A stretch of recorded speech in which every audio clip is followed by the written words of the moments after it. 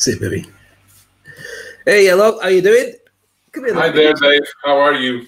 Very good. Just to show it, it's real family. She's gone to bed now. This is Maya, my gorgeous. Hello, beautiful. How are you? Welcome to the Toilet Paper Diaries. She's just disappearing. Obviously, our greatest fan decided halfway through, I've had enough, and about to leave. You have to go to bed right now. Otherwise, you won't be up in the morning. Mommy told me I have to go to bed. Love you, bye. Love you, bye. Goodness me. There you go. One day she'll be a star, but right now she's not allowed to be. This is our show for now. How are you, Ernesto? It's a weekend. You get a chance to chill out and not press so many buttons with your fingers. Is that a good thing? I know. Well, I enjoy also doing these Disruptor Clinics because I think it's the only time that we have to actually answer questions. And we have some really good questions from people from all over the place. Absolutely. So it's always very, very interesting to see some of the stuff that people are asking. I am actually very impressed. We are right now in episode 44. 44 days in a row. We have days in quarantine 49. We have to change that to 49 so that we can have it correct. So 49 days in quarantine. So tomorrow we're 50 days. That's incredible. But every single day we produce something that we started the show. We've not missed a beat. For us, it's all about making sure that we're there as everyone's companion. And it's interesting to see, we're talking earlier about the fact that there's a real challenge for the world's celebrities, because the world's been hungry for celebrities to look at and say, wow, this is how things should be. One day I want to aspire to be like these guys. And without a movie or without a TV show or without a new album coming out or a book or something special, what you've got is rich people in their houses, in their pajamas going, oh dear, how can I deal with this? Or I'm really depressed because I can't go out and be famous. And so the real leveler for everybody to have to go back to ground zero in the same way as for everybody meeting your family and spending so much time with them nonstop every day can be a challenge in many cases. Reading about people who just met before the lockdown, who decided let's spend the lockdown together, only expecting it to be an experiment for about 1 or 2 weeks. And now it's gone on to almost being a marriage. In many cases, it will turn out to be like that. So I think it's going to be an incredible reset button on many cases, including the way that we view celebrities. Because if you spent this much time staring at your own belly button, looking at your own life, and deciding, I don't know what I really want, but when I come out of this, I'm going to make sure I get it, you won't be so driven by everybody else and the whole media machine that drives you to love all the big stars. You'd be more interested in what's in it for you. And I think that's something that the big stars are going to have to realize. And it's something that we've been talking about, the influencers for a long time, need to be more focused on what they actually bring to the table and who their people are, rather than just look at me, I'm really shiny. So I don't know how you feel about that. Yeah, it's been a shake. I think it's everything was in a house of cards, and then suddenly there was a big shake, and everything went down. And there's very few people which are going to come on top of this, just because, of course, they are not really understanding what is going on. So I've been really taking this metaphor that you talk about of the Wi-Fi code very seriously and very deeply, and really I am right now trying to completely switch on to what the market is, or the market just, or not the market, but everybody, how they are feeling right now. And that's why starting on Monday, and this is an important thing, starting from Monday we are starting our new series, which is called Renaissance. And what we're going to be covering throughout the week is going to be how the new world is going to be, because I think it's a rebirth. I think it's a rebirth from every single thing that it's going. I mean, from every single thing, it's a rebirth. So that's what it's going to be all about. We have a lot of great content to share with you. A lot of the things that we've always held to be true and obvious may not well be the same thing. Right now, I never thought I'd spend so much time in the house with my phone. Everywhere I go, I bring my phone. I didn't really do it that much before when I came to my house. Again, I didn't want it with me. But it does change the way that you just want to make sure that you are aware of what's going on outside. But at the same time, I do enjoy what's around me with my family and my friends and the work I'm doing more than the outside world. The phone is literally the only way to contact the outside world. It's not like you walk out and bump into people anymore. So I think a lot of the things that we've taken to be I mean, even a laptop, a small box that opens up with a little screen, that might change completely. It might be you've got a massive interest in home projectors, just so when you do have that conversation with people, it takes up a whole wall. I mean, I don't know if you can see behind me, just over on this side here, I've got my projector, which you've seen before, for showing movies. It just creates a different relationship with people when you enhance that and you don't just put it into a tiny little screen like we got on our phone. So I'd love to see what our questions from many people are going to be about. And Renaissance is going to tap into a lot of stuff for next week. I hope it really excites people as much as it's excited us as well. Yeah. Well, yesterday I had the opportunity of I was in 3 shows. I finished the Toilet Paper Diaries, and then I went to Prepare to Unmask with Pete Garcia, and then I was invited to, I don't remember what the other show is, with Chantel Simone, and it was interesting because yesterday, you know, I mean, they were asking me several questions, and this is what is different to what we're going to do right now. I mean, I was there, the guests, and people were asking me questions, and I had the chance to actually answer a few of them, and then they were saying, well, what is in your eyes the most important recommendation that you can give as we are right now as marketers, as speakers, as entrepreneurs? And I said to them, the most important thing is that you need to treat your phone as a way of creation and not consumption, as we mentioned also yesterday on the show. And everybody was like, wow, I mean, that's the biggest revelation I have really heard. And it's just really absolutely true. So yesterday, while getting together all the information for Renaissance, I was, I mean, I sent you a number of videos also while you were sleeping, but I mean, it was late for me. I was just looking for stuff. And then I started, now I see the world in a different world completely. I mean, before I used to see something and I used to laugh. Right now I see it. And I said, well, you know, this is content that we can use for the show. This is content that we can repurpose. This is content that we can learn from. And I am just looking at this information and I am already creating right away. So I think for me, for everybody which is watching this show, one of the things that we definitely recommend is that you use your devices to create and not to consume. More than anything, to create. Sure, you can use them to consume, but more than anything, remember, create, create, create, create. Yeah, but here's a challenge for you, Ernesto. It's something that we've been very aware of for a long time. Not everybody believes that they have the ability to speak in public. 9 out of 10 people have a massive fear of doing that. So when you turn around and say, right, I want you to create some videos and I want you to create some content that people can consume, that's like going to a different planet. That's like saying, right, I want you to learn to fly. And so I don't think that most people will do it, despite the fact we say it. Yes, okay, so we'd expect the speakers, we'd expect the people who are in a position of sharing content with people anyway to step up and start doing more actively stuff from their phone. But I think that for the majority of people, they like it to be sent to them. They like it to be shared with them, and they don't really know how to be able to move forward.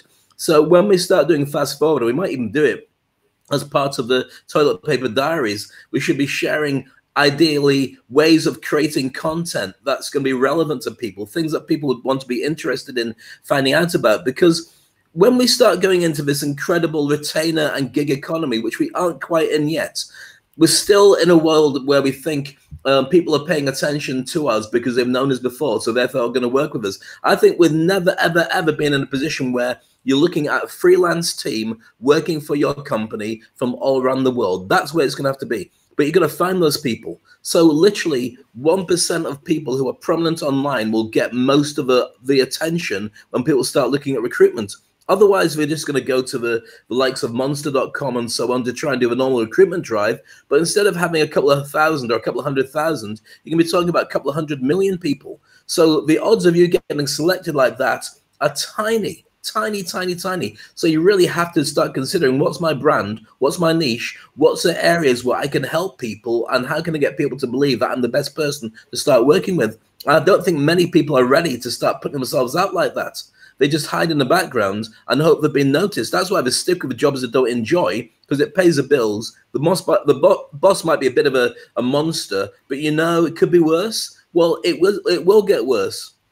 I've already seen that so many companies now have decided that the model they're using right now is super cheap, super effective. Why go back to spending all that money on real estate afterwards? So when that happens, why do they need you? Why not just get somebody from China or somebody from a different country who's got the same qualifications, turns up on time, does their job and goes, and they'll never meet. They never have to do anything with them. That's the characteristics of staff from now on. You and I have been in that world for 10 years. We've had staff from all around the world who we'll never ever socialize with. But that's what people are going to start becoming. Well, that's exactly why we are calling our next series Renaissance. Because, I mean, honestly, I don't care if people are telling me, well, you know, I am not ready to be doing videos. I am not ready to be doing this and that. The truth is, you're going to have to start doing it because it's the only way that you will be seen. That's what people, I mean, it's not like what happened when we actually got into this. So it's just absolutely critical. You want to be seen, you need to be there. I mean, right now we're getting some interesting comments from Frank Mulcahy saying, well, the more we create, the more we go our knowledge base. We're getting some comments here from Pete saying that 2020 is the year of the Renaissance. And yes, absolutely. I mean, we have to completely think in a different way. And that's exactly what this series is going to be about. Anyway, let's just get started with the questions, because believe it or not, we have gone now 13 minutes and we haven't really gotten into any of the questions. Oh my God. Cheddar boxes. All right, I'll take the first one. Santosh from Mumbai. Hello, Santosh asks, do you think we're coming out too soon? I get the feeling that politicians, politics and money are winning over the idea of preserving people's lives. Do you get that feeling too? Do you want to take that one first, Ernesto? Sure. Hi, Santosh. How are you? Thank you for your question. Are we coming out too soon? I want to tell you, and once again, this is just this is completely need to be a apolitical answer, and you're saying I get the feelings that politics and money are winning over the people's lives. Now, I'm going to give you my point of view. It's my opinion only, but I think there is a reason why we're actually being released a little bit too early, at least here in the United States. And I think people are actually being released a little bit earlier because, of course, that means that there's going to be less complaints about unemployment, and absolutely there's political reasons and there's other things behind. Yeah, I mean, it really depends on where you are. I mean, I am completely unaware on how things are in India. I mean, I am following more than anything. I am following countries like the Netherlands. I am following countries like the UK. I'm following countries like England, and of course here in the United States. And yeah, it's very interesting to see how things are being done. In my eyes, I believe that it is not a matter of releasing whatever. I mean, I think it's just going to be now going to the individual itself and to the person, which is, I mean, if you're working in a company and your boss tells you, well, now you have to come, that's another story. But I mean, in my case as an entrepreneur, they might say, I mean, in fact, I mean, we just read in the local newspaper that the shopping mall is open, and now the restaurants are open 25, just so that you can fill them 25%, et cetera, et cetera. But I think right now I don't feel comfortable with going out. It's just my way of thinking of. I'm not going to be, if I was already here for 49 days, I mean, it doesn't really make too much sense for me to go out right now. So that's my point of view. Dave? Yeah, I feel the same way about it. I feel that it has been driven literally, like the idea of a toilet paper shortage was, as soon as you say there's no toilet paper, everybody runs out and buys toilet paper. As soon as the politicians say we're opening up, because we don't want to end up with being an economic dunce and financially well behind the rest of the world goes, we're going to do it as well. Some countries haven't. Some countries have said, no, we're sticking it out for lots of different reasons. I think the big challenge here is, are you testing it? Are you checking to see whether people are safe or not? You need to have so many available tests, drive-through tests, hospitals that are ready to take on. You've got to know that you've got over that curve, and you've got the hospitals ready to take on a second wave if they need to. If those things aren't in place, I think that's a real challenge for anybody to start saying, we're fine, we'll go over it. And I think it's a horrible way of looking at people. I think what it comes down to, and this really hit me while walking the dogs this morning, is we have a price of a human life. Now, we probably always have. If you're a politician, you take a look at a war, you decide if it's worth it, what's going to cost, and can we win it, or how many people are going to. And so the politicians and statisticians that they work with will constantly be looking at all those different factors. But this is the first time it's been in our actual domain where you can work out from the figures. If you go back to work and you know that you've lost 50,000 people, but you know that the money that comes in could be this, and the industries over a period of time can get back faster, you're going to lose another 10,000 people. But that means that every person was worth about $10,000 to get them back into work, but it was worth it because our economy got better. You can price up what people think of people's lives. And for me, that's a really scary thing. I'll tell you what really hits me, and it's going back to the Hollywood movie. Do you remember the amount of Hollywood movies where somebody that have soldiers going into battle? The one that reminds me of this more than anything is We Were Legends or something. So it's a Mel Gibson movie where he's going into battle. It's the first fight of Vietnam War, I believe, or Korean War. So they won't leave any corpse behind. Somebody who's been killed in battle, they'll go back into battle to pick up the corpse, to bring it back of a helicopter, to get it home to their families, which always seemed bizarre to me from my own personal beliefs. If they're gone. But for that, you've got a certain price that they will say to get the person back home. What we've got now is a price that's being made just to get the economy up and running. And why is that? Ultimately, so they can win the election back in again. That's ultimately what it comes down to. Otherwise, they say it's somebody else's problem. I'm off. Bye. So that's, I think, what kind of comes down to.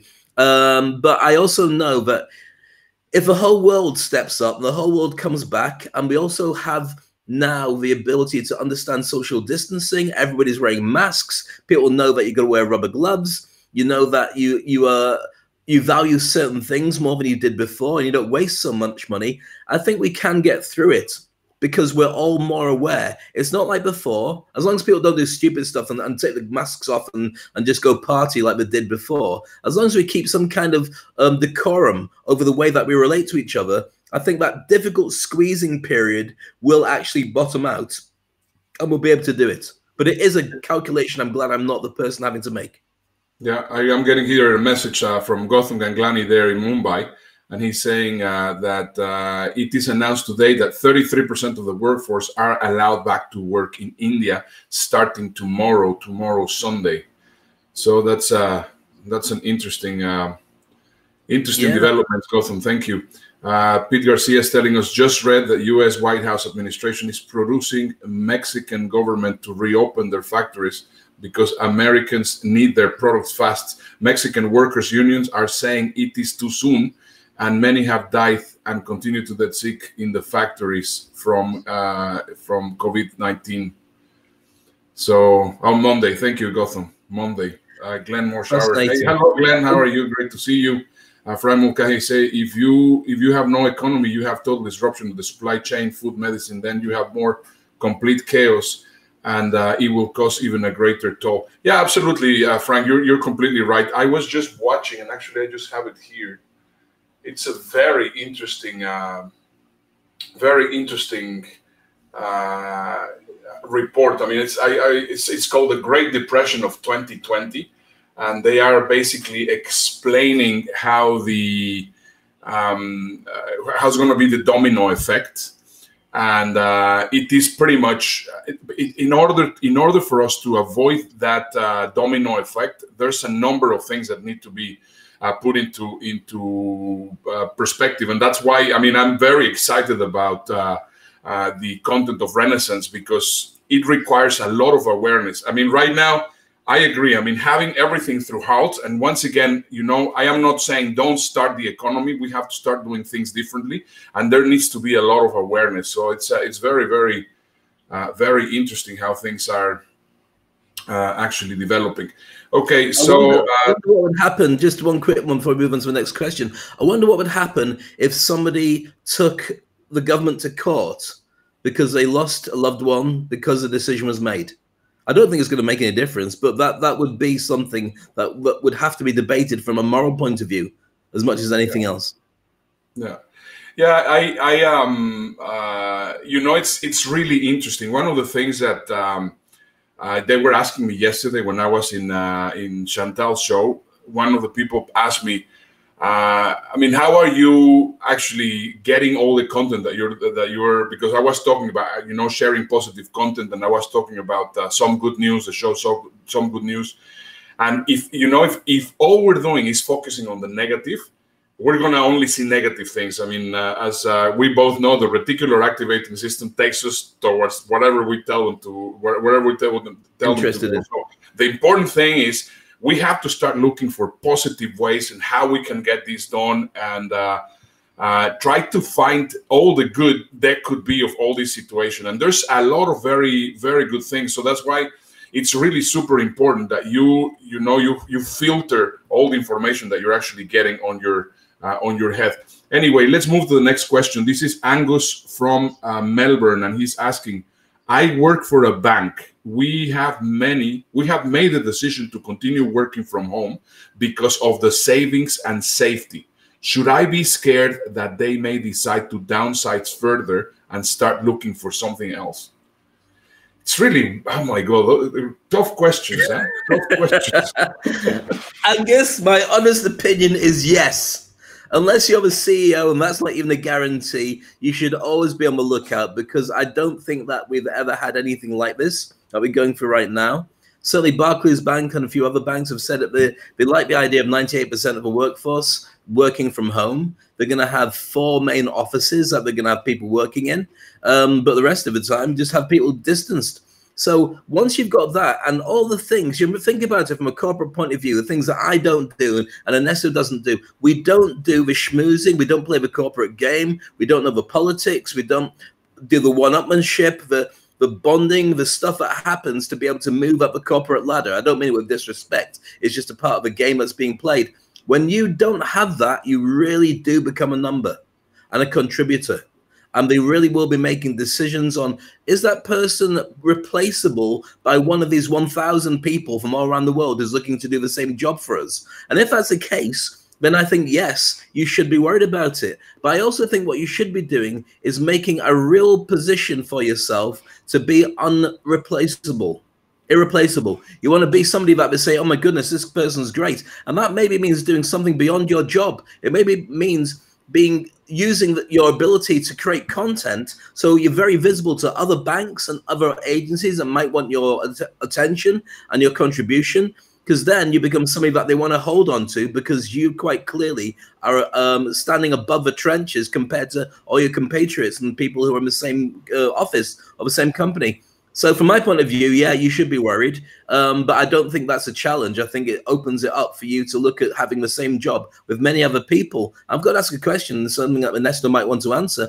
Why don't people use this opportunity to have lots of side hustles, doing the same job anyway? So why not do it for lots of different people and get paid by everybody? Yeah, absolutely. Good answer. Good answer. Good answer. Sebastian Son. Where's your answer? Don't just pass it on to me. You answer it. Well, I was going to answer something very similar. So we have a limited amount of time on this show. So I think it's a good idea to go to the next question. So Sebastian Son from Iceland asks, what's been the biggest lesson for you two over the past 2 months since lockdown? Now there you will have a question. You will have a different answer from me and from you. But I think the other one that you had before, your answer was very good. So why? I mean, okay, I'll give you that. No worries. I'll let you take this one so you can go first, and I'll say yes for me as well at the end of this question. No, because he's asking for two different. He's asking for 2 different things. Here it was one question. Okay. So anyway, so Sebastian Son. From Iceland, what's been the biggest lesson for me? The biggest lesson has been that this world needed to be humbled. The biggest lesson is that we were destroying this planet. The biggest lesson is that COVID-19 might be a blessing in disguise that we are not really understanding. For me, the biggest lesson has been the fact that we needed to listen, we needed to humble, we needed to stop doing all the crap and all the bullshit that we have been doing to actually damage completely this planet. And right now, I have the feeling that the world and humanity are going to take a much better care of themselves. Because you know what? If we actually upset Mother Nature again, COVID is just the beginning, and it's not going to be very nice. So either we listen or we are really in trouble. That's, for me, is the biggest lesson. That's a brilliant answer. How do I follow that? You should really just pass it to the next question if you want. Wow, no pressure then. So Ernesto knocks it out the park, gets a whatever it would be in baseball, and I get up next holding a tiny little baseball bat, just in baseball terms, not in, you know. I think it's hard to not say what Ernesto said. I think the biggest lesson for me is how fragile every single thing that people thought was important really is. You've taken away their ability to leave the house. You've taken away their ability to connect socially, to meet, to chat, to love, to laugh. All those things have been made artificial through your laptop, through your phone, through the internet. The things that you couldn't remove was our ability to get access to food, our ability to order in things that make our lives more enhanced, and our need to have people doing the dirty jobs of cleaning, of keeping us safe, of doing the medical stuff. And it really turned on its head how important the basics are, because we needed them as a bottom line for us to be able to survive, versus the shiny things. The fashion, the millionaires, the success stories, the look at me, I'm a, you know, Kardashians of this world. And I don't mean it, yes, I do mean it with disrespect to the Kardashians. I don't know them, but anyway, but that whole idea of on top of the food chain, there are people who are elite, and we should aspire to be that, while ignoring the guys that are cleaning the streets. That was a massive wake-up call, because without them, I mean, think about it. If we didn't have access to food, access to cleaning, electricity, water, internet, and medical stuff, plus also the armed forces, the police and the army, and, you know, all the firemen that are doing all the job that they do, the whole society would crumble. We literally would be walking around the streets, and then you'd be talking about a completely different view of the world. And if it had got to that, I don't think the world could recover. You really would see anarchy, and you'd see 100 years of darkness if people couldn't have access to those basics. So that's what it scared me into thinking about, the fragility of the ecosystem and the ability to trust in people who couldn't break it, at least not yet. Yeah, not as good as Ernesto's answer, but I think that was also a brilliant answer. Thank you, Ernesto. You're being very kind. All right, then next up, Francis from Troon in Scotland. Oh, Francis, okay. Hey, I'm wait. Scotland. Where on earth is Troon? Troon is an and I know pretty much. I know pretty much Scotland, but I've never heard of Troon. Where is well, Troon? You're not that travelled, are you, Mr. Travelled person in the world? 237th. Well, I mean, is it really that big, Troon? I've never heard of it. Troon is Royal Troon, where they've got a massive golf course. And I think that Trump has done some stuff with there as well. I grew up in Troon. And the thing is, because we're on Facebook with this, a lot of my friends from Troon that I grew up with now start watching the show. Because when I throw a watch party, they start turning up and seeing it. So it doesn't surprise me that we've got people from Troon. But you should go to Troon. It's very nice. They might even like you. So anyway, let's moving on. Francis, will they understand my English? I don't understand your English. I'm your best friend. So Francis from Troon in Scotland wants to know, and no offense intended, mind you, we would probably wait. As soon as somebody starts with no offense intended, yeah, you know that it's going to be bad. It's going to be offensive. Straight. Yeah. Okay. If you weren't doing these shows, what would you have spent your time doing instead? Wow. That you. I know your answer. I'm gonna. Well, Aneta's answer is Pornhub. My answer is I would probably be doing very similar to what I'm doing right now. Here's one of the things that happened. Ernesto and I touched base at the very beginning. We do talk every other day anyway. And we decided that we would go for this in an experimental fashion to see how it would grow and see whether we could keep with it or not. And we held each other to it, morally challenging entertainment value. And from a point of view of being producers and speakers, we just thought, right, let's see how we can do it to grow it at a certain level. If we weren't doing this show, I think we'd be talking every day and we'd be producing something else, maybe our own individual shows. Certainly, I would have created some kind of ongoing TV show, whether it was just continuity, whether it was just, you know, a look around my world or something, because I think that this really lends itself to content creators. I think it's a gift for content creators to be able to take this opportunity to do stuff. Because I've never been in a 9-to-5 job, or I haven't been for a very long time in a 9-to-5 job, I'm never one to say, I'm going to wait for stuff to come to me, told to me by other people. So I've always had to create interesting things to share with people. And that's become my job. So I would have been doing something similar like this, writing book, podcasting with more people. I think maybe that was what I would have done. I would have created a video podcast series and talked to more people instead of just Ernesto every day. I mean, I love looking at Ernesto's face. I love where his hair is just growing into an afro. And one day it will become like a proper ice cream, like Mr. Whippy that you can buy from the ice cream place. So there we go. That's my answer. Ernesto.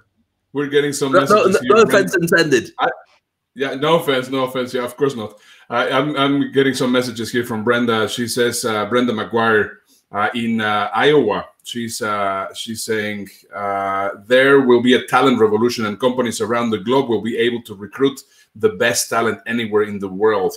I've been doing it in my own company for 15 years, hiring the best world, all the way from best in the world, all the way from Mumbai and Melbourne. That is also very true what she's saying here, because I think what's going to happen is that you should also be started looking globally. And that's one of the great things about what is going on, that many people that were afraid of the internet are going to start becoming more savvy in how to use tech. Great answer, Brenda. Thank you very much.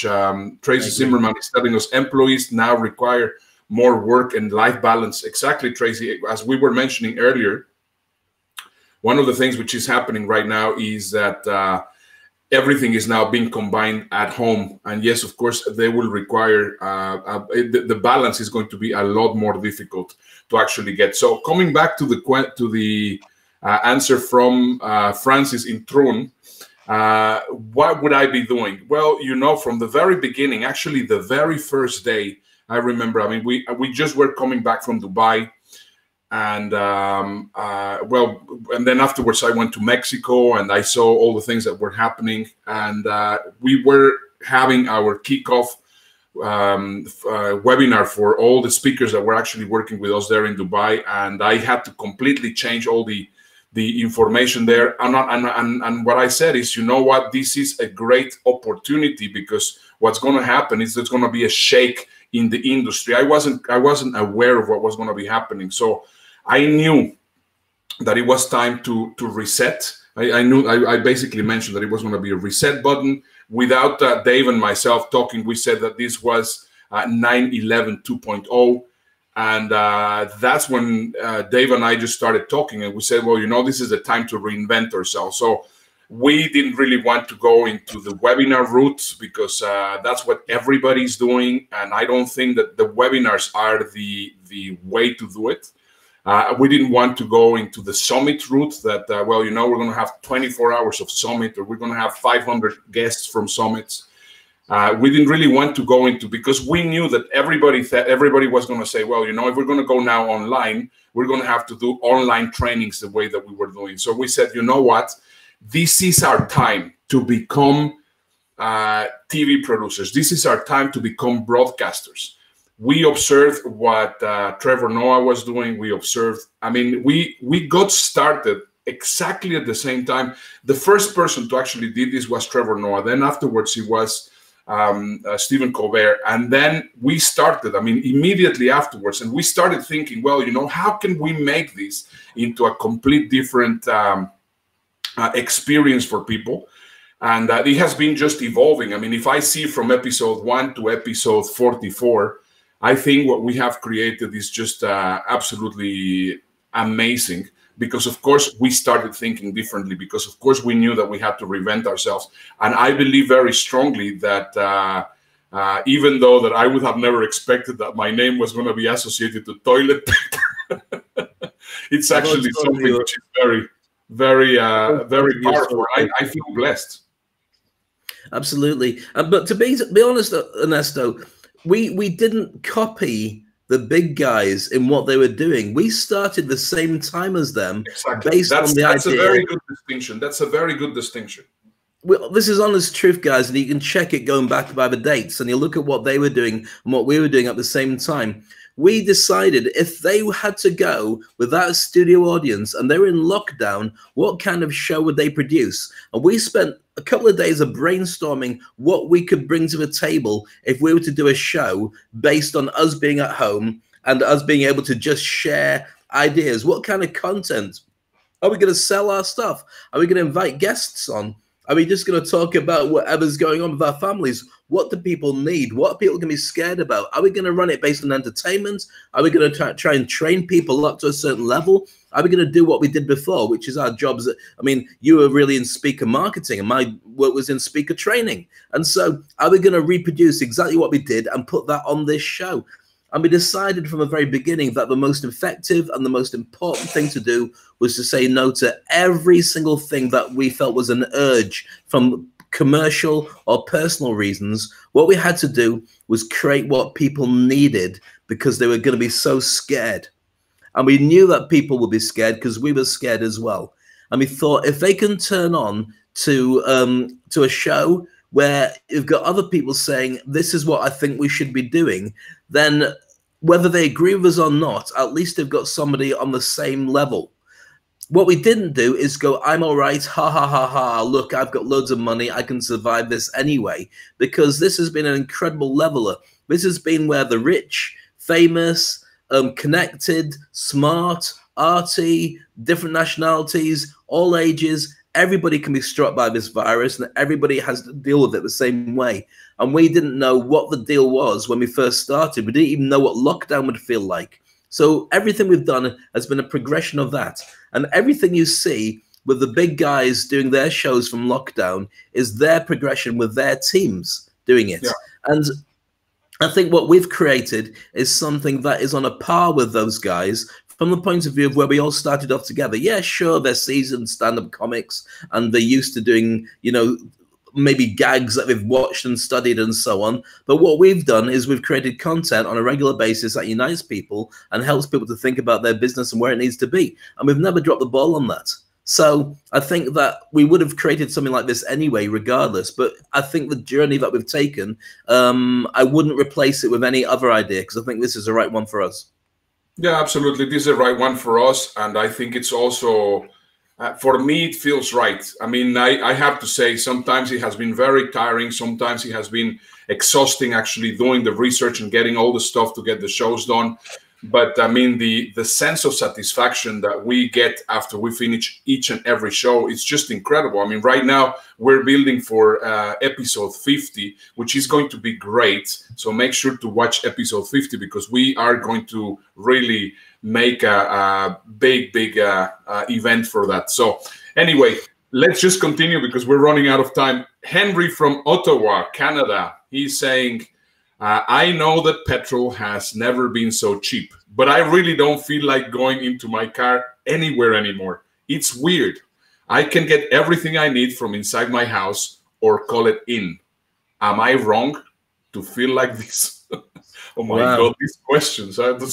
It's, you know what, I think, Henry, I think you're absolutely right to feel like this. And what we used to say was it would be a lazy person that did it. We didn't realize it was a safe person that would stay at home like a couch potato and make those kind of decisions. We're actually fueling industries by doing this now, which sounds like a weird thing. You know, us not moving and us not going out keeps the medical organizations with numbers they can cope with. It keeps people in delivery and manufacturing in jobs. And it just seems to work. I don't think you should feel bad about that.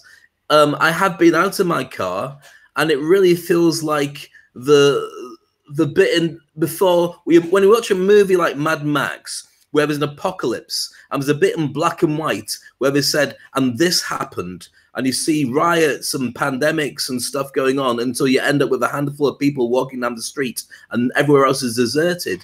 The streets are like that. It feels kind of weird. I know that over the next couple of weeks, we'll see them getting busy as people start getting back into work again. We might see it going back to this again. But I think you have to go out for your own mental happiness when you feel comfortable doing it. Because even now, talking to people, you do it from a distance. You know, you do. I mean, I've found people not smiling. People may be waving. And when they do wave, it's followed by a big smile. But you really have to bring it out of people because they just feel, if I wave at you, you're going to come over to me. And then I've got a confrontation because I don't know if I want to risk everything to talk to a stranger. And those are real subconscious things that people are thinking right now. So as soon as we feel that there's a remedy to this and a vaccine, happy days, everyone's going to go out to play. It's not going to be for quite some time yet. So I feel exactly where you're coming from, and it's down to your own judgment and your own job and your own family life as to when you actually decide to break it yourself. Yeah, that's great. We're getting a nice comment from Frank saying, I want to personally thank the two of you for your devotion to help others in the pursuit and success post-COVID-19. Thank you, Frank. And also thank you for being one of our loyal watchers. So I think really we appreciate also that you are there. Can I make a statement there? And I want to change a term that you use and I use too much. I don't want to say viewers. I don't want to say followers. I want to just say friends. From now on, anybody who watches the show is one of our friends, period. Whatever their contribution, they're friends. I absolutely love that comment, Dave. I completely agree with that. And Henry, I hope that Dave gave you a good answer. You want also my answer?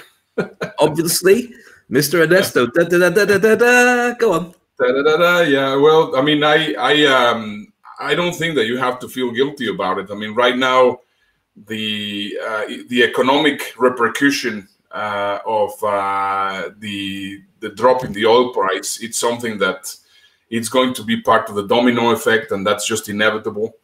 And but also, on the other hand, the incredible opportunity that we're giving the planet to breathe and to change, it's good. So I mean, of course, there's good things and there's bad things, but I absolutely don't think that you have to feel bad about feeling like that. Let's just take one last question, and then I think we have to go. So Paul from Brazil. Okay. Paul from Brazil is asking. All right, I'll read it out because I don't get to read them because that's your thing because you're taller than me. Paul from Brazil asks, do politicians owe us a lot more empathy and responsibility? I love the show. I know you say you avoid politics, but I want to know, if you're in charge of a country, what would you do so differently? Right. Wow. Wait, avoiding before politics. We answer this. Why? I mean, if we always say, no, let's stay away from politics, everybody tells you, I know that you stay away from politics, but... It's just like, oh. I know. Can we pretend we come from a neutral place on the internet, a neutral country, and answer the question without pointing fingers? So what was the question again? Question is, do you think that politicians owe us a lot more empathy and responsibility because of the fact that so much is being made about making money and getting out of the lockdown? Okay, here's my answer. We need more women head of states. That's my 6-word answer. I'm trying to count it now. We need more women head of state. That's 7. Okay, so moving on. But that's a great 6-word answer, plus a bonus if you want it. I would agree with that. I think that not all politicians are tarred with the same brush. Can I just explain one thing? When we're saying about it, because I put this on LinkedIn, and I had a lot of people saying, it's not true about women, it's not true about men, you just need empathy. What I'm saying is, per head of country, if you look at all the people who are female and all the ones that are male, more of the ones that are female have got the right Wi-Fi code for looking after their country than the ones that are male. I'm not saying men can't do it, because many of them done an incredible and really wonderful job, but the ones that are complete loons are what we're talking about. I am aware that one particular politician, and Paul knows exactly which one I'm talking about, the answer to what are you doing about the 5,000 people that have died was, so what? That's what was said on live TV from the president. So I think that politicians, it's really shown that politicians need to really get the Wi-Fi code of their people right. And it's different. Some people are believing the money is more important. Some people are believing that the people are more important. What we've normally had is a world war. So the Third World War is long overdue. I'm not saying I want to start it, but that for the last 100 years or so has been a way of culling down the amount of people living on the planet, of culling the resources, getting politicians to rethink, getting people to come together, and so on. We've not had that. We might have had economic world wars, but we've not had a physical battle because none of us hate each other enough, which is a very good thing. So you're going to end up with a load of really strange stuff. Now, my big viewing point from my own personal point of view, my own relationship with the world, is who gets voted in again who hasn't shown empathy to their country. That's what I want to see. Because if you have been really mercenary and you haven't shown that you care about your country and you do get voted back in again, what does that say about the amount of time that we spend caring about people? Yeah. Well, let me just tell you, I mean, just as a backup to what I was saying about women, when I was working for KLM, one day she was a co-pilot, actually. She was not a pilot. She was not the pilot in command of a 747 that was flying from Seoul, South Korea to Anchorage, Alaska. And there was an eruption on the one of the volcanoes there, and the 4 engines of the 747 at 39,000 feet just shut down. And these women, basically, I mean, she had never really taken any trainings on how to glide a 747, which, of course, gliding a 747, it's a very, very difficult thing to very difficult thing to do. The pilot in command freaked out. The one that landed the plane safely was the woman. So, I mean, regardless of whatever it is, if we will have more women in positions of power, believe me, we will be a lot better. And I have the feeling, and this is one of my predictions, is that after COVID, there's going to be a lot more women in power. That's what my thoughts are, and I am super supportive of any woman which actually runs for office anywhere. I'll tell you why I think that might be a truth, and I'm not convinced it's going to be a truth because it's still going to be a lot of the same world that we had before. But I think that a metric that people are going to be measured on will be their empathy, their emotional intelligence, and their ability to use that for leadership. And I think those are the skill sets that you're talking about. The ability to nurture comes more naturally to a mother than it does to a guy. A guy has different skill sets, very valid skill sets, but different ones. And so if the world is moving towards that particular direction, then I think you're going to find there is truth in that. But I would love to see a more neutral view of people's skill sets, as in it's not whether you're male or female, it's whether you can actually do things for other people. I think that's a better way. And I see we're being joined by a dog. So on that bombshell, thank you very much. A dog is looking at my face. That dog's staring at me. That dog's causing a fight. It's looking at me going, you know what, Dave? I don't care. Come on. All right, doggy. Is this what you want? You want a piece of me? Is this what you want? Come on, doggy. So there we go. I just thought I'd share that wonderful idea, and clearly, let me just share this video. This is just the only video that I want to share today. I hope that you can listen to it. It's very funny. Have a look.